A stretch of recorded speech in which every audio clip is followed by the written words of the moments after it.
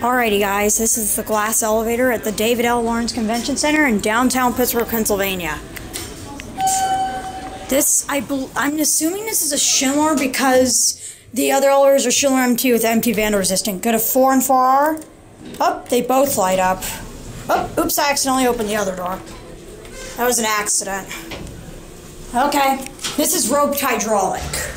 Look out here. And look. I did an epic fail video of this about a year ago.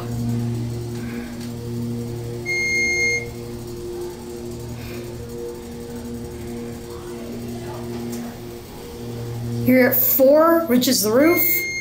Roof is open. Well, I don't really know. You're at 4, go back down to 2, and 2R. You're gonna, both doors open. You're gonna close both doors.